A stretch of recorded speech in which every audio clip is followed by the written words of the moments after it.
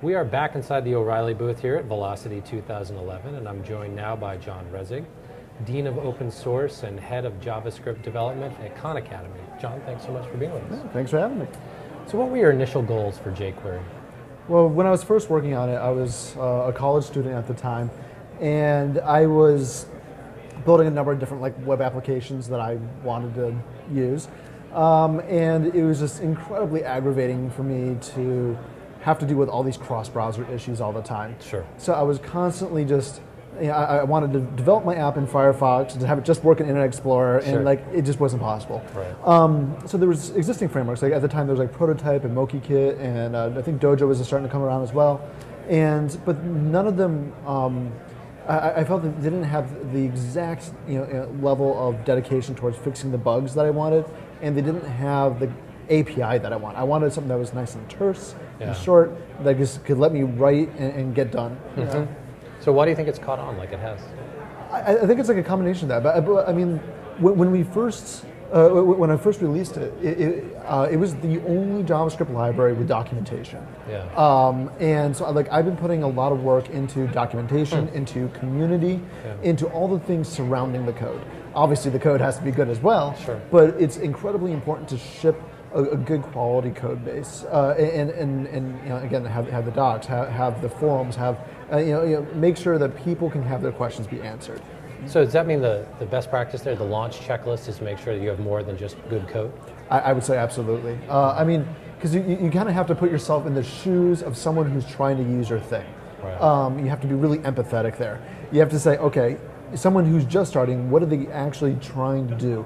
And if they hit a stumbling block, where are they going to go? Right. And so at least for the first year or so of jQuery, I set up a mailing list, and I was sitting there every day answering support questions. Right. And you have to be willing to sit there and get your hands dirty, because not only does it foster a good community, but it also makes your users feel good, because they're getting their questions answered. It goes Sure.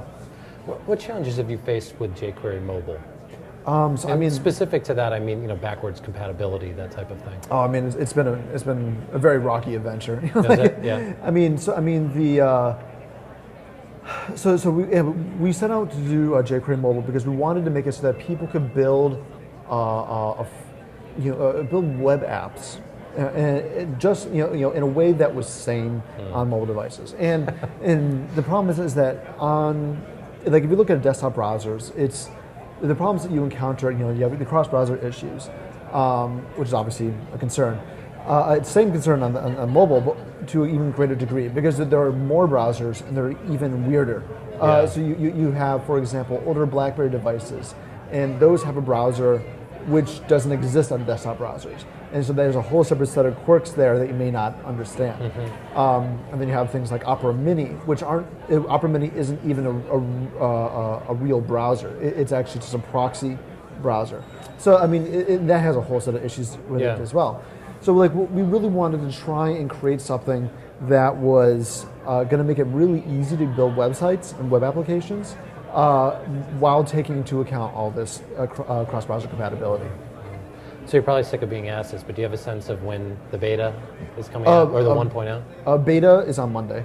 And the 1.0 we're shooting for this summer. I mean, we definitely want it out in time for the jQuery conference in October. Okay, great. So shifting gears a little bit, it's kind of a broad question, but is JavaScript in a golden age right now? Is it? Actually, well, I think it's probably a prolonged golden age. I think the golden age started probably 2005 when Ajax really started to take off and became very buzzwordy. Thankfully, I think a lot of the buzz has died, but it's been replaced by people realizing that you can't build a web application without understanding JavaScript. Right. JavaScript is a fundamental aspect of any sort of web development you do today. And any sort of web application or mobile application, it's everywhere. And so what I think is excellent is, I think people are just finally realizing just how critical it is. Sure. I mean, I felt this for a long time, and I totally foresee that JavaScript is going to be around for a very long time. Right. On the performance side, how do you see JavaScript evolving over the next 2 years or so? Well, I mean, historically, browsers have been getting much faster at just straight JavaScript performance. I wish I knew how it's going to improve in the next 2 years. I'm hoping that there's going to be a lot of effort being paid to improving DOM performance. Making sure that the APIs that we have are the best possible APIs, that they're fast, and that help improve the libraries, help make it so that users don't have to ship so much code down to the browser. So stuff like that. It's a lot of it's up to the browser vendors to make sure that they start landing some good code there. Sure. So last question for you. It's kind of an odd question, but I'm always interested in how and why people gravitate toward the languages that they gravitate toward. So what was it about JavaScript that struck a chord for you? I guess when I was first looking at JavaScript back in 2004, I was going for my computer science degree, and I've been playing with a ton of languages, Java and Lisp and Perl and C++, and and like I was working on a web application that was that I had to do some JavaScript, and I started to play around with it, and I really liked how object oriented it was. It was a very clean object oriented style, but in a way very different from Java at the time. That's what I was most familiar with. So yeah, it was really. I started to really enjoy it and really get in it. And then the functional aspects of the language are really what tied me in, because being able to have that functional aspect allowed you to write really expressive code. And I think that's that combination that makes it such an excellent language. The object-oriented code plus the functional aspects. Great. Well, thanks so much for being with us. Really appreciate it. Thanks for having me.